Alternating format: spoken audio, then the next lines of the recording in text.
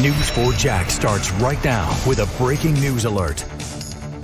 A wild chase spanning 2 states ends at the Baker County Walmart. The driver being pursued was so reckless he went the wrong way on a highway.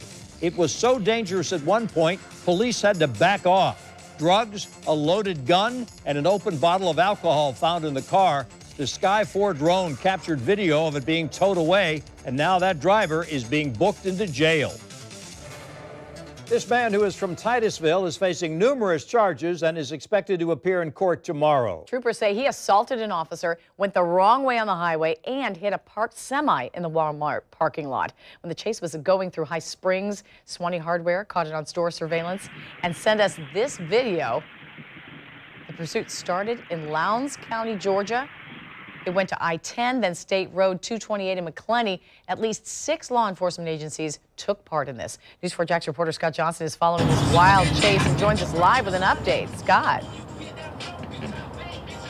Well, Mary, it ended right here in the middle of the parking lot in front of the McClenny Walmart. After this had gone on for so long, and he finally got here, ran into a semi truck and ran into the Walmart, where a deputy finally caught up with him. I want to show you some aerial footage from Sky 4.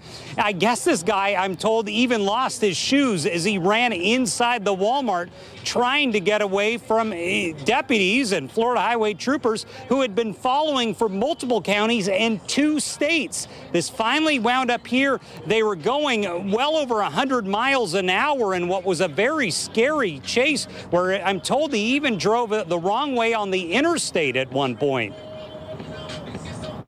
He has been subsequently transported to the Baker County Jail. So any additional charges will be reviewed there if probable cause is considered. With that being said, the vehicle is a rental.